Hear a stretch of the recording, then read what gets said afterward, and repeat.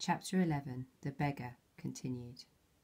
His ears were filled with the sound of drunken laughter, and his nostrils with the smell of sweat and smoke, spilled wine, roasting meat.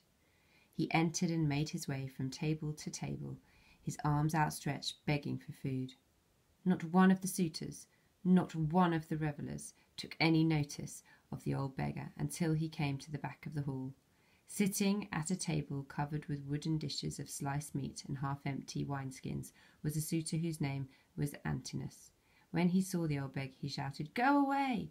Take your filthy, flea-bitten, moth-eaten carcass elsewhere before we throw you to the dogs."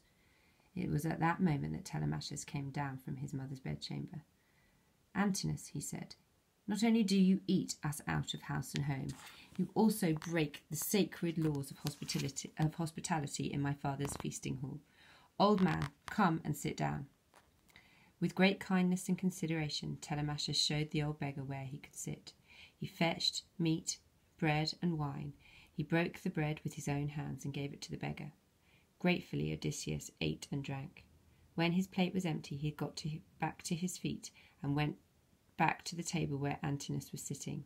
He stretched out his hands once more. "Perhaps now you will think again, or do you begrudge an old beggar the crumbs from another man's table?" Antinous glared at him.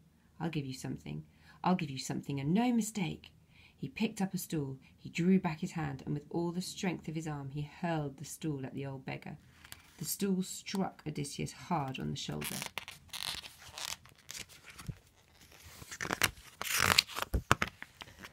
But he didn't falter or fall to the ground. He stood firm, and the stool clattered onto the floor at his feet. The suitors watched the old beggar turn and walk across the feasting hall without saying a word. They watched as he sat down among the shadows by the door and brooded in silence. Then they shrugged and laughed and resumed their drunken feasting. The story of the old beggar and the stool spread from the servants to the maidservants. From the maidservants the story reached the ears of Penelope, and upstairs in her lonely bedchamber. That night she came quietly down the stairs. The suitors had either staggered drunkenly homeward, or were sleeping with their cheeks in pools of spilled wine on the tabletops.